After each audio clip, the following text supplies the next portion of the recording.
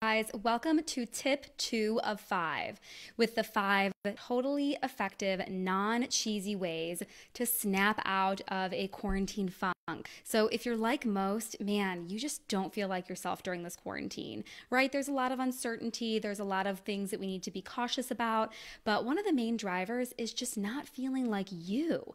So maybe you have a plan put together where you're able to go to the grocery store on certain days or order your food on certain days. You're able to get some alone time. Maybe you're reading more books, you're getting outside, but there's still something that feels off. And who knows when the quarantine is going to be lifted, but come that time, whether it's sometime in May, hopefully, well, but if it's even in June, you want to feel like yourself even before that veil is lifted.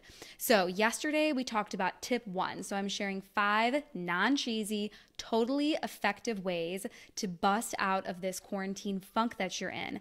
And personally, I shared my story yesterday, so you can swipe back to yesterday's live video that I went through this a couple weeks ago, and it was really, really rough. I did not feel like myself at all. And even typical things that I know to do, being in wellness, just weren't working for me. And there was a part of me that just didn't even want to do anything. I was in a funk and I just wanted to accept the fact. But it kind of went on for a little bit too long. So I started practicing things that were most effective. And that's what I'm sharing with you over the course of these 5 days. So Monday through Friday here on the Wholehearty Facebook page. I also have this streaming into my Facebook groups. And I'm going to hop onto Instagram next. So yesterday, tip number 1 to overcome any quarantine funk is number 1, to help someone. And we got into that yesterday. So a lot of times we focus on what's wrong with us, right? Our problems, everything that's going wrong, things that aren't good enough, things that we're making mistakes on. And the more we let that fester, the more what you focus on grows. So the more you focus on everything that is just not working for you, it's going to continue to not work. So if you direct your thoughts and energy outwards towards helping other people, that is going to make you feel so much better. And it's really intrinsic. It's really automatic, and it's a beautiful thing. So go back to yesterday's video. You can just go here. If you're whatever page you're on, it should be in the feed. Just scroll down and you'll see yesterday's video. That was tip number 1. So tip number 2, guys, is to commit to finishing something. It doesn't have to be training for a race. It doesn't have to be a diet, like a 30-day or a 21-day. It doesn't have to be anything even related to health or wellness. Just commit to finishing something, all right? So I started reading a fiction book, which I never do. I am nonfiction through and through since junior high. I always read self-help and business and wellness and mindset books. It's just what I am driven towards. And I cannot even tell you the last time I read a fiction book. And I am committed to finishing Where the Crawdads Sing. And it's my first fiction book in years and years and years. And because I've committed to finish this book by the end of April, every night I'm reading it. On the weekends I'm reading it. And it's just getting me so much more motivated. It's turning my mind into another magical world, right? It's out of my own reality. So commit to finishing something. Maybe it's a puzzle. Maybe actually my husband has taken up juggling. Random. But he got this, sorry for this like crazy hair here. He got this, bucket of tennis balls for the boys, and he started juggling. He knows how to juggle 3, but now he is committed to juggling 4. He's watching YouTube videos, he's practicing, so there's that. So think about things that you can commit to finishing. And again, it doesn't have to be training for a race. It doesn't be committing to working out 5 days a week or only having a treat after dinner or meditating every day. It doesn't even have to be wellness related. So some things I had mentioned, maybe it's actually I have a client who's working on knitting right now. So knitting a little bit every day or whatever your schedule looks like so that you can finish something by the end of April, for example. Maybe it's a puzzle. What else did I write down? If you are watching live right now, comment and give us some ideas of what you are going to do or you have already done to commit to finishing something during this quarantine. Maybe it's by the end of April, maybe it's by May 15th, maybe it's by the end of May, just finishing something. Let's see. Oh, a house project. Yes. Maybe it's painting some rooms of your house, or maybe it's there's new pieces of furniture that you've been wanting to kind of finishing setting up a room, whether it's a bookshelf or a TV stand. That's something that we're actually working on too.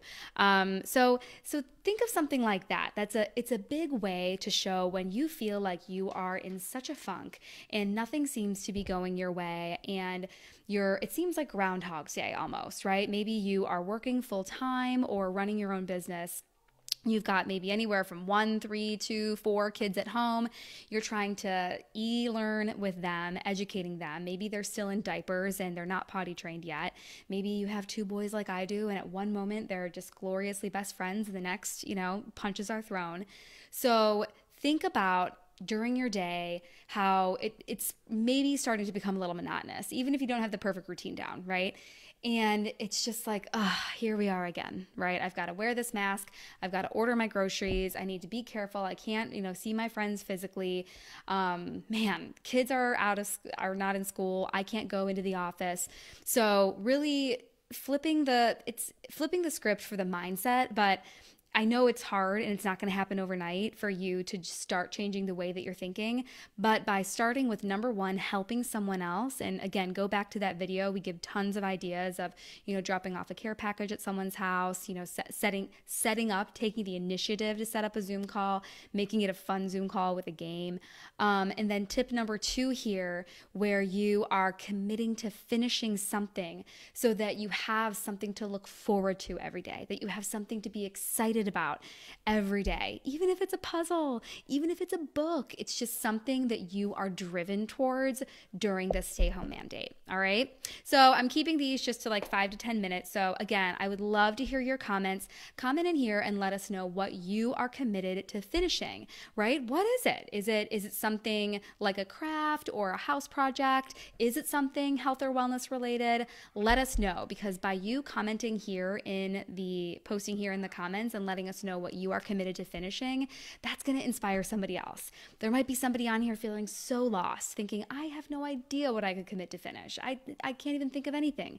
But by looking in the comments and seeing, planting an herb garden, planting new flowers, something like that, you're really going to inspire somebody else to just get up off the couch or the desk chair and just put some excitement back into their day. All right. So hope this was helpful. Feel free to share this with anyone. And again, I want to see your comments. I want to hear what you're going to do, because it's going to help me too. All right. Bye for now. And I will see you guys tomorrow with tip 3. And sorry, I'm going to loop back in one more time. If you guys want a worksheet, it's a 3-page workbook on getting started to really create that vision of health that you are looking for, hop on over to wholehearty.com, and there's a button at the top that says Wellness Planning Guide. It's a 10-minute training, totally free, and there is a planning guide that goes with it. And it's really step 1 in the proprietary mind model that I've put together. And it's based on my training at Duke Health and integrated wellness and behavior change. So hop on over to wholehearty.com and grab that planning guide, because it will really spur some inspiration. It'll help you become aware of what it is that you're looking to achieve, what has been working, what's not working, what are some habits that you need to hold on to, what are habits you need to let go of, really aligning it with your lifestyle and what's important to you. So hop on over to wholehearty.com, tap Wellness Planning Guide at the top, and that's totally yours for free. Quick training, video training, and have your workbook with you through that training. All right. I hope this is helpful, and I will see you guys here tomorrow with tip number 3. Bye.